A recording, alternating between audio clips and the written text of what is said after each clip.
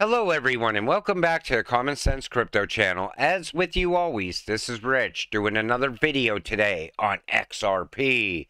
So I hope you're all having a wonderful day today wherever you are in this great world. We're going to talk about XRP. I'm going to start with this. Ripple win over SEC could spark altcoin rally, says analyst. And I've been saying this for quite a while. I talk about it in XLM, XDC, H-bar videos all the time. I tell people you need to be holding these cryptocurrencies at the time when Ripple wins against the SEC. If not, you're going to be paying a much higher price for these cryptocurrencies. I believe the market is already going to reflect the news before you even hear about it. In other words, you're going to see XRP skyrocket. Then later you'll find out a settlement just happened. And I do believe XRP is going to set off the next run. XRP is glitching on the Zoom wallet. And all the time that I've been holding XRP, there have been multiple glitches. I remember the one 4th of July, XRP was glitching to $1,776. Now, some people get very excited around this. Other people say it's nothing. Some believe that they're actually testing XRP at these prices in the background. I do know this. At some point, this will no longer be a glitch. This will be the actual price of XRP, and that will be an amazing day. SEC will have a meeting on March 30th. They call it a sunshine meeting. It is when all the commissioners will meet to discuss further legal actions, settlement offers to end cases.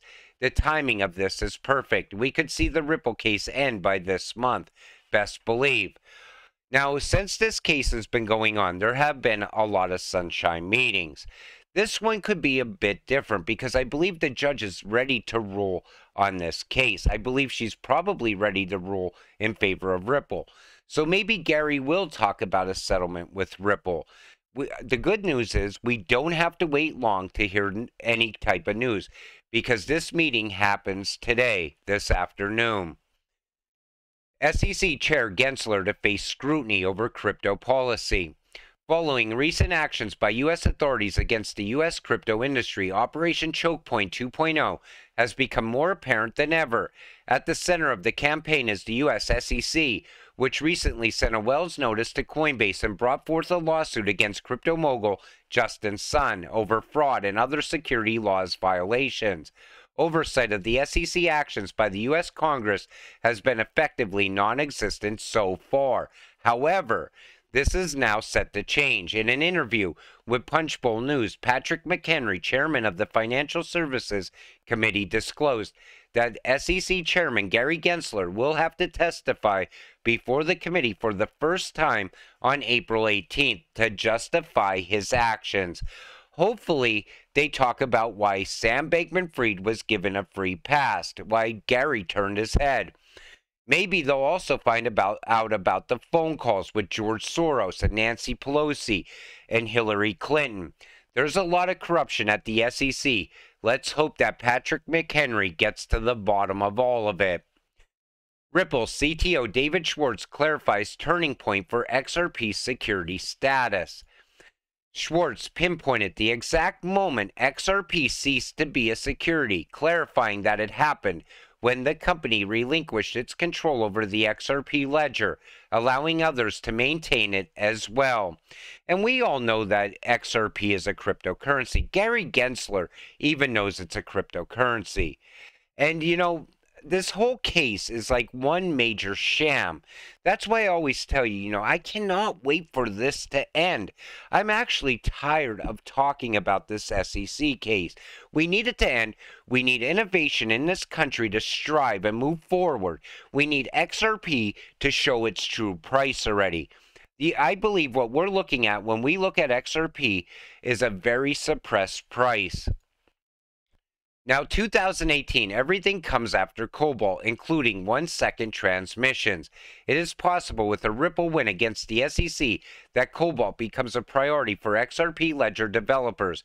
The man who wrote the white paper is back at Ripple now. Now, if you don't know what Cobalt is, I'm going to explain it in a minute. But I remember back in 2018, 2019, this was all the talk. Now it's back again. People are amped up about it. With the Cobalt algorithm, XRP speed and dependability dramatically increases, reducing the speed for an XRP cross-border transaction to as little as 1 second. That's up to 75% faster than the existing 3 to 4 seconds it takes for an XRP cross-border transaction to close. Although the speed of cryptocurrency gets the headlines, probably the most exciting aspect of the Cobalt update is that it greatly improves the reliability of the decentralized nature of XRP, taking it far beyond the current decentralization protocol of Bitcoin, Ethereum, and other blockchain currencies. With the update, XRP transactions will be highly stable, even in the presence of malicious actors. So it will improve already amazing technology. It will improve XRP. It will add value to it. That's what Cobalt is. Now, I was surprised because for quite a while there was no talk about it. Now people are talking. XRP price rises to an 11-month high despite Binance clash. I'm just going to point out one thing here. Furthermore, the famous veteran trader Peter Brandt pointed out CFTC's actions against Binance, which might be able to cause a significant disaster for the crypto industry, was just a matter of time. Brandt noted the possibility of Ripple being next to topple as the regulatory crackdowns have risen. Let me tell you something. Ripple is not going to topple. If anything, Ripple's going to win against the SEC, and we're going to see XRP rise like never before. But the other thing I wanted to point out is that he says Binance's time, it was just a matter of time for this action to come. And I believe a lot of other people feel the same way as well. People are waiting for something to happen around Binance. 62 million XRP withdrawn from Binance amid the CFTC lawsuit. Now, people were calling it a bank run at Binance. Some people lost faith in Binance. Let me tell you something. Binance needs to definitely succeed, because if not, if Binance was to fall, it's going to be catastrophic for crypto. Binance CEO CZ sued by CFTC over willful evasion of U.S. laws on registered crypto derivatives products. The CFTC alleged Binance offered unregistered crypto derivatives products and directed U.S. customers to evade compliance controls through the use of VPNs. Now, there's irony here. You see how they talk about VPNs, right? VPN users risk 20-year jail sentences in the U.S. under new Restrict Act. So we see people often legitimately use VPN, virtual private network services, to add an extra layer of security for web communications. Furthermore, they allow users to mask or change their internet address. This is often required to access content that may otherwise be blocked or censored. The bill, if passed, would attempt to identify information and communications technology products and services holdings that pose undue or unacceptable risk. This could include VPNs if they are used to access banned websites such as TikTok.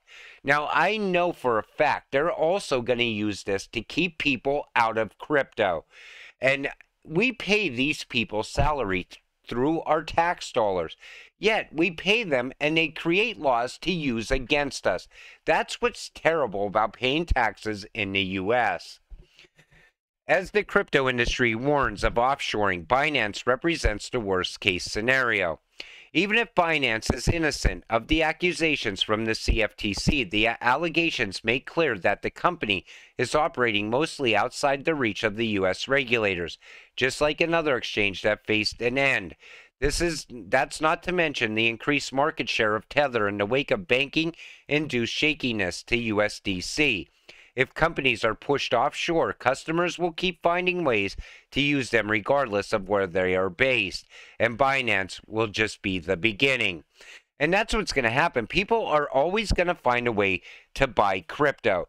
But I believe they're coming up with that law right now at this time for that very reason. They want to keep people out. New report shows 1 million tech jobs at stake in U.S. due to regulatory uncertainty. Now, we know they're pushing crypto out of the U.S., and that's what Coinbase is talking about here. But they're pushing other tech out as well. They're trying to crush everything around innovation. And it's as long as it continues, we're going to see company after company leaving the US all the time. And our economy is absolutely going to take a major hit because of it. That's why I believe we also see all those tech layoffs right now. Politicians like this lying psycho are nothing more than criminals. They want to outlaw crypto wallets because they are finding it hard to steal even more money from the owners. They forgot that they are there to serve, not to bully. Remember Elizabeth Warren and the bill that is coming after non-custodial wallets. They want to know all about the crypto you hold. I believe that's why they're going after the exchanges right now. They want to see how far they can push the exchanges. I believe they're also working to probably seize records at some point on who's buying crypto, who's selling crypto, so they could use it against us. But they never need to know what I hold on my ledger, period. That's my opinion on it. And they never need to know how much crypto I'm buying here and there. They shouldn't know how much crypto you're holding either. Pay your capital gains when you cash out. Other than that, it's none of their business. And this is all to get me and you out of crypto. Keep new investors away from crypto. I'm going to talk more about that in another video because everything points in one direction. They want us out. That's what it comes down to. You got to stand up and say, no, I'm going to continue holding crypto. With that said, I'm going to wrap up today's video. I want to thank you all for watching. I appreciate all of you watching my videos. We'll see you in the next one. Have a great night.